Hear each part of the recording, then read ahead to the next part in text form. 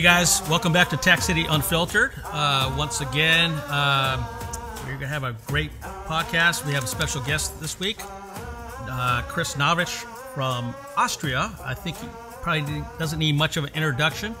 World famous for his videos and his amazing guns and rifles. By the way, we carry those in our store now, so props to Novritsch and his full line of equipment. Yeah, believe it or not, we have sniper rifles in Tac-City, believe it or not.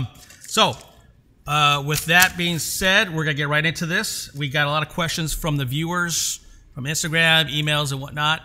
And we're going to, well, first of all, start off with Chris. And for those few people that have been living under a rock for the last 10 years, tell us a little about yourself, Chris. How do you got started in paintball? Oh, my God. Airsoft. And give us a little background. All right. Well, first of all, thanks for having me on the show, Sunny. Yeah, real quick about myself. I'm 28 years old. My name is Christoph. I'm an Airsoft player since 15 years. I started with 14, basically. I started a YouTube channel called Novritsch, which I think is one of the first YouTube channels that made Airsoft sniper gameplay with multiple camera perspectives, which is why it kind of blew up. And from there, you know, people kept asking which gear I'm using and so on. So I jumped on a plane, flew over to Asia, and got stuff manufactured according to our designs and so on. And that's what's now sold at Novritsch.com. So that's kind of like the history of the company Novritsch and my background. Awesome. So, were you in the military? Yes, I was in the military for multiple times actually, but it was always very short service periods. It was always just a couple of months. I think total it was about a year. And when's the last time you played in the United States? Oh, the last time I played in the United States was in 2018 probably. Like right after I quit my job, I jumped on a plane, flew to LA because that's where all the Airsoft YouTube was happening. So I was staying over at Chad's place, and I was playing at Tac-City actually as well, multiple times. AC Village, American Milsim, I played away at Valor. So I tried to basically travel the country and see what Airsoft is there like. And it was eye-opening. So, yeah. So tell me exactly. So tell me, obviously you played in Europe, probably many different fields as well. Big takeaways, differences between American Airsoft and European Airsoft. And if you want to even go within that, outdoor to indoor. Okay, I will start with Milsim. I would say European Milsims are most comparable to Milsim West, but the more, I don't want to say low effort ones because they put a lot of effort into all of them, but where there's, you know, no helicopters going on, no, I don't know, subway system or something like this, so like low effort Milsim. What's not happening at all is something like the American Milsim Dam mission, so that was absolutely new. It was impressive for me how they set up these scenarios, you know, these kind of like scheduled missions where you already know what's happening, but it's very cool and there's a lot of action going on. When it comes to indoor play, in Europe you don't really, or at least not where I live, you don't have these walk on after work, play a couple hours like you have it in Tac-City, so that was really cool. And what was also impressive and extremely unique was Taccityairsoft and how Christopher Bratton, also called Swarm Sniper, how he built the community at his field. I think it was insane, just, you know, when he did the safety briefing, how people were actually hyped about the safety briefing. Like, the safety briefing was not a bad part of the game day, it was actually a good part because he made it so entertaining and it's very impressive. So heads down from Christopher. Awesome. So indoor, out, so like in Europe, I've had some people interested in Tac-City franchises in Europe, and one of the biggest hurdles was buildings, property. So maybe that might have something to do with why there aren't any indoors in Europe, because of availability for buildings to be used, or maybe the pricing, or maybe it's just regulations. I don't know, but I think there's some I think I know that people want more indoors in Europe, but there's a lot of roadblocks. What do you think? I think there's two aspects to it. So you have Europe is very diverse. Like it's obviously multiple countries, so there's multiple cultures, multiple settings for real estate and so on. And when you look towards Eastern Europe, so everything east to Austria, let's call it like this, there's lots of ruins. Basically abandoned factories, abandoned places, and this makes commercializing an airsoft field almost impossible because these places are for free to play at. So people go and play there. It's like €2, so that's like 2.5 USD to play there. It's insane actually. It's a non-profit, so it's hard to compete, obviously. But then you look at places like Austria, better developed countries like Germany, France, Spain, and so on, where they basically tear everything down that's abandoned. And there, I think it fails on real estate pricing. Like rent is just as an airsoft field, I think it's not as profitable as most warehouses or other businesses. So you basically compete with these companies. All of them want it, but the airsoft field is having a harder time creating profit, so they just can't get it, basically. I think that's what it boils down to. Yeah, I would agree. We had some prospects in France, and that definitely was the issue, was the pricing. All right, let's take a few questions from some of our Instagram followers. _RSPG asks, what is the best field you've played on? The best field I've played on... And you don't have to say Tac-City. I was about to say that just to be cheesy. Okay, let's exclude Tac-City because that would be unfair. Right. I think Valor when it comes to outdoor fields, not because the field is the greatest. The field is definitely not the greatest because it's swampy and moist and it's horrible in a way, but at the same time it's really cool. But the energy there, the vibes, it was just an amazing community there. When it comes to more urban areas, I think it's the one in Austria. I call it urban area, but it's basically an abandoned ammunition factory, and there's underground tunnels and stuff, so that's hard to beat. This one. Oh, nice. So David _Treo_06 asks, what's the most expensive gun you've ever owned? The most expensive airsoft gun, I would assume, is for sure funny enough, one of my very first airsoft guns, which is the VSO10 that I upgraded back when VSO10 upgrading was still a thing, which I think it became less and less and less and less. But yeah, I dropped a good amount of money into my VSO10. I think it was in the end close to $1,000, maybe about like 800, maybe 1,000 USD, like 800 euros. Did you find? Do you find it? Yeah. Huh? Did you find what? Do you find that at a certain point, as far as return for your investment, that they're putting too much money in the gun and you're not getting the same bang for your buck? I mean, is there a certain point like, okay, enough is enough? The gun's not getting any better in performance, and I gotta stop. I think nowadays, yes, I absolutely agree. Nowadays, I think if you spend more than $500 on your AHE, you just do it for the fanciness of it, for just having it. But back when I started airsoft, it was either expensive tuning parts or no tuning parts. And then if you have a Marui VSO10 with one tool, like good luck playing sniping with this. So it's not that I wanted to have the most expensive stuff. It's more like this was the only stuff available, and it was just super expensive. It's funny. I always think about this one story. This is back in like 2008 at my original field. A gentleman came in with a plastic tri-shot shotgun, right?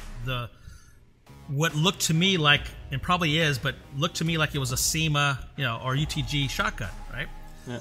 And he was having a problem with it jammed, and so I unjammed it for him. And he looked on the wall because I was selling some UTG shotguns for, I don't know, $60, something like that.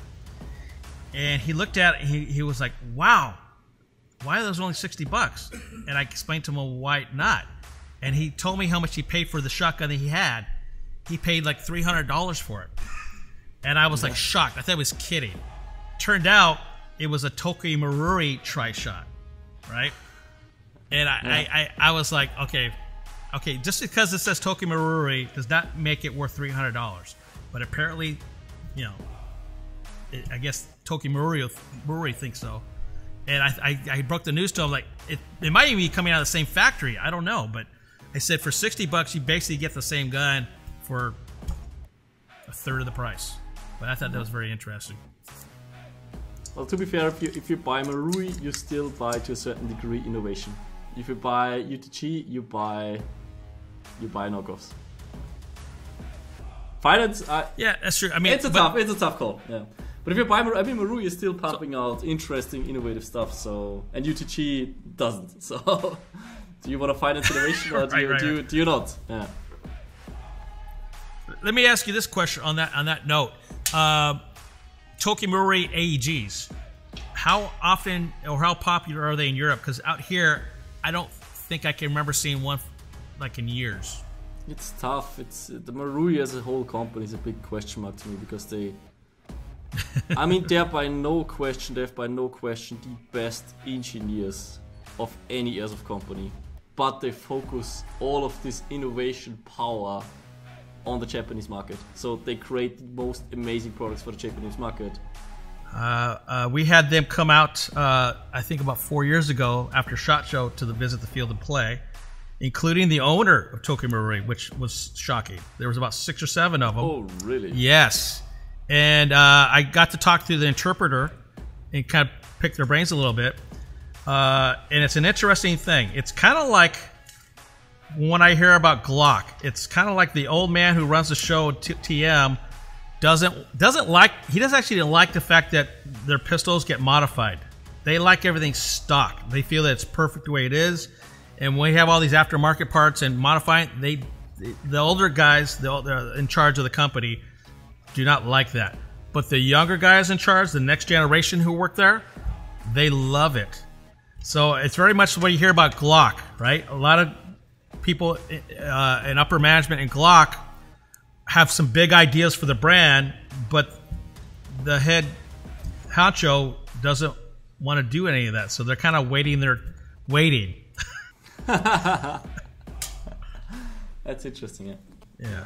I think when Marui jumps onto the Western trend of things and they take the engineering power, which they have massive engineering power, and put this into the right product, I think they're gonna kill it. I think they're gonna revolutionize airsoft once again.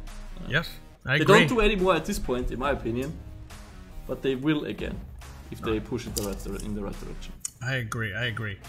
Lopez XER, let's see, Lopez X Eric asks, top 3 Airsoft AEG brands. I think it depends on which price level.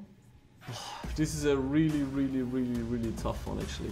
I would say Lonex is very high up there, but Lonex is incredible. Like it's a mix and match because the ones that are really good are sometimes incredibly hard to get. But I would put KWA very high on the list. Crytek as well, definitely one of the higher end ones. VFC for sure, and one that's incredibly underrated is Modify. I think Modify makes an incredible AR-15. Kilroy_3 asks, what's the best starter M4 for players like me on a budget? I would say there's a couple contenders. There is obviously the G&G Combat Machine. That's a quite good one. There's the Cyma AK, if you like an AK. And then Lancer Tactical and Spetsna Arms, which is, you know, the OEM at the same manufacturer, so very similar thing, but they have good stuff. Like for the price, they're really good. I would say that's the four better AEGs to start with on a low budget. I would agree, and I think the only one we don't have in stock is the SEMA AK, but the other 3 we regularly have. So for AK, I would agree. SEMA is hard to beat. But again, the AK is not that popular. At least not around. You know what's funny though? I don't know about Europe, but in America, other than M4 always being around and kind of being the standard, it's weird. I would say 10 years ago, it went in waves. Like AKs are super popular, MP5s are popular, P90s, and every now and then when I introduce one of those 3 or something, some kind of new variant, it's like a brand new gun to people. It's like, wow, what happened? What? I've never seen that before. But back in the day, it was like you would see them everywhere. I don't know what it's like in Europe, but that also boils down to the performance level you can get. Because if you want a well-performing P90, good luck. There is none, and you can't even you don't even have an electronic trigger unit for this kind of gearbox. Like it's not that you can't get it; you can't even make it good right now. So I would say the AR was the most popular platform, and because it was the most popular platform, there was the most development being done on it, and it just kind of performance-wise, it just surpassed everything else in the market. And now you don't even buy it anymore because you want to have an AR, but it's kind of like the best gun you can buy, also for low prices because it's such a competitive market. I think that's what it just snowball effect. The P90, I think that the appeal of it, I'm just guessing here, is it definitely had a unique look. But I think it was more of a size and design appeal as opposed to a performance appeal, right? So the size of the battery compartment, the compact size, the surprising length of the barrel for such a bullpup, ambidextrous, selector switch. But you make a good point. Now you start getting into internals. There's only so much or not much you can do. So I think that's tough. Kind of maybe the new players might like it until they figure otherwise. Yeah, exactly. There's only low end P90s basically, or mid tier. Just no high end. No.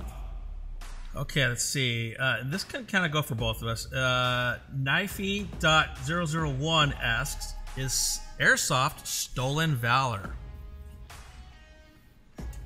Airsoft what? Go ahead, Chris. What do you think? Is Airsoft stolen valor? What's the word? Stolen valor? What does it mean? Stolen valor. Okay, stolen valor in the United States would be like, say I was a Navy SEAL, and some guy. So stolen valor, the typical example of that would be, let's say for argument's sake, I was a Navy SEAL, and I go into a supermarket. Or a party. Let's say I go to a party, and some guy's saying I'm a Navy SEAL, and he's not a Navy SEAL, lying about the valor. I mean, you understand what I'm saying? So meaning you're saying that you're somebody, and you're not. They're trying to pose the question: if someone dresses up as a Navy SEAL in an airsoft environment, is that considered stolen valor? I don't think so, because they don't necessarily say I'm a Navy SEAL. It's more like I think Navy SEALs are cool and I want to look like one. That's how I see it. It's actually giving appreciation to the Navy SEAls. It's like they are cool. I want to be like them, or at least I want to look. I want to replicate what they do. It's actually honoring them in a way. I think. I don't see it like this. I know there's a lot of people who go like, oh. Yeah. There's even this one video. I think it has like 60 million views. It goes, why ex-soldiers stopped Milsim, and then just rant about how people have patches of the real units, but they're not the real unit. I think it's childish, honestly. Yeah, it's silly. It's silly. I think the vast majority of veterans understand. I mean, if a kid dresses up as a military guy or a Marine or whatever, is that stolen valor? No, he's just dressing up. It's if anything, like you said, it's kind of giving respect and honoring. That's all. He's not, as long as he's not saying I served as, or this is what I was. No, we kind of understand that if a guy out here on the airsoft field is dressed up as SWAT, he's not SWAT. I mean, that would be ridiculous to assume, honestly. So the answer is no. It's just definitely no. Yeah. So believe it or not, veterans can be a bit whiny as well. So. If you're whining about airsofters' stolen valor, relax. Okay, Dzambasman asked, when can you come out and play with us? When travel restrictions are a bit less tough, I would assume. But I want to go back to the US, definitely. I want to actually kind of repeat what I've done in, I think, 2019. Just go there, maybe for Airsoft Con, to have a good reason to go, and then just hop from field to field, play some Airsoft in the US, definitely. So what are your restrictions right now, coming in and out of Austria? It changes every day. Honestly, I lost track. I lost track. But I think it's not Austria being the limiting factor. I think it's the US being the limiting factor. Can I just fly to the US right now? I think you have to go into home quarantine for a couple of days, right? You're like 14. I'm not sure. Yeah, I still think you got quarantine, I believe. No. I'm not sure how long and all that, but I think you do have to quarantine from another country. But who knows? I don't know. When will the ARP9s be back in stock? Good question. Okay, so here's a little inside information for the viewers out there. As a general rule, and they may notice this when they're trying to order online from vendors directly, anything Taiwan based is having issues with inventory. From my understanding, from what I'm being told, is that China, so Taiwan gets a lot of their materials from China, and China is, for whatever reason, political or whatever, is kind of slowing down that process of giving the materials to manufacture. I'm generalizing this, of course. So G&G, being basically 100% Taiwanese, is having major issues with inventory, right? So I can order 5 cases of ARP9s, and in 3 months I might get actually 2 rifles. So that's how bad it's gotten. Other manufacturers like Elite Force and whatnot, they have some Taiwan, not all. So a lot of the China-based companies are doing much better as far as inventory than Taiwan-based. So to answer your question, I have ARP9s on back order. Don't know when. I would imagine I'd get at least a handful by the end of the summer, but no one really knows. What about you, Chris? What kind of issues, or if any, are you having with your inventory? Wow, where should we even start? So we work with manufacturers in both China and Taiwan, and it's an absolute nightmare right now. Not actually I mean, raw material prices increased by, I think, 15 to 25%. That's okay-ish, but what bothers me is that getting a container from Taiwan to Austria or the US was like $4,000, and now it's $25,000. So shipping cost is just through the roof. Yeah. It's like some products they right now cost more in shipping than the actual product, which is insane. Yeah, my understanding also, and I could be wrong, but or getting misinformation, but the containers, empty containers, going to Taiwan has been kind of bottlenecked as well, purposely. Yeah. Yes. So, but that's for whatever reason, it's a China-Taiwan.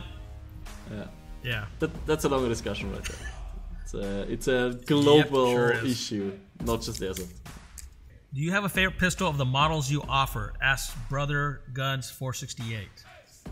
I think it's unfair too. Of course, I have a favorite pistol. The SSP-18 is for sure my favorite pistol. But to make it fair and to not promote my own stuff here in this show, is I would say my favorite pistol that I don't sell is the CZ P09, made by KJ and distributed by ASG. I think it's a fabulous pistol for the class. Yes, it's well made. I gotta tell you. Yeah. That's a hot seller at our field. It's a great pistol. Local_senpai asks, what is your favorite food? Favorite food? I'm not a big foodie. Not a big foodie? Who's not a big foodie? Not really. I'm just gonna say. I would say. I'm just gonna say In-N-Out Burger to make all the California people happy. And I think it's so high in the list actually. Yeah. It's high in the list. In-N-Out Burger is. I loved it. It was my basic nutrition when I was in the US. My daily basic nutrition. Really? That's funny. It's funny. When I went to Texas a couple years ago, they are talking about the Whataburgers. Have you been to Texas for a Whataburger? No, I haven't. So there's always a hamburger debates across the United States, like a certain regional brand or what's better and whatnot. So in Texas, they have a hamburger chain called Whataburger. Yeah. And so, people will say in Texas, obviously, ours is much better than In-N-Out and blows them away, blah, blah. So I go to Texas, I have to at least try a Whataburger to see what the big deal is. And I have to tell you, I'd rather have a Jack in the Box burger than a Whataburger. It's not even in the same realm. I was like, are you kidding me? Now, their barbecue in Texas is great, but their Whataburger hamburgers, horrible. It's a bad name. I think it's even a bad name, Waterburger. Sounds like water, I know. watered beer or something. It sounds thinned out. The one thing somehow. I did like, the one thing I did like though is when you ordered your food, you sat down. It was like a fast food. You sat down, you put your number on the table, and before your food came out, a guy would come by with all kinds of condiments and napkins and forks, whatever, and he would like come out and like, do you need any of this? And they would come to your table almost like a kind of like a waiter. I think that was kind of interesting for a fast food, you know. That's weird. The burger. Okay, so Dante King 11406 asks, what is your favorite real steel gun? I really enjoyed shooting the M16. I like the M16. The feel of it, like when you shoot it, I think I would say it's either the M16 or the P90 because I'm a fan of low recoil, and both of them are like incredibly easy. Like they almost feel like a gas blow with the Airsoft. It's just like they barely move. I think they're great. These two. I go for these two. It's so funny. I enjoyed shooting a Ruger Red Hawk 44 Magnum. Yeah, well. That was kind of a fun gun. Kind of hard to handle, but it was fun, right? It's like a lot of power. So there's something about it. It's just really fun. More power. There's something about the power that just felt different. Okay, Chris. So we have one more question, and it's from Bino.o asks, have you ever played Speedsoft or SpeedQB? I haven't played it in the way it's supposed to be played. Like in a setup area that's, I guess, licensed by SpeedQB, which I think that's a thing. But I do play CQB, quite aggressively. But it's not there yet. It's not what people consider SpeedQB, I think. So rumor has it. So from my players that played with you when you visited Tac-City last time out, that you're actually a pretty fast guy on your feet. I do believe that playing fast is the way forward. Okay, but you are pretty fast apparently. So I try. I try. Still young. There you go. You're fast when you need to be, right? Exactly. Yeah. Well, Chris, that's all I have on our side. It was a pleasure talking to you on the podcast. I hope our viewers and our followers found it very interesting and insightful. I'm sure we're getting a lot of comments and emails asking more questions and whatnot. But it was great having you on the show. It was great being on your show as well. I'm sure that's going to be out there as well. If you want to tell the viewers where they can find you and what other platforms you're on. All right. Yes, so Instagram, Facebook, YouTube, just type in Novritsch if you want to check out products that we design here in Austria and that we test properly and make sure that you guys have a good experience. Then you can go to Novritsch.com and find everything there. Great. And also for all the viewers out there, you can find his products at Tac-City for sale as well. Even though sniper rifles might be outgunned on the field, people play other places in Tac-City. And we do sell his full line of product. So with that, I'll say goodbye till next week. See you guys. Hey guys, that's it for this episode. As always, we will end the show with a famous quote from a famous person or character. Hint, hint.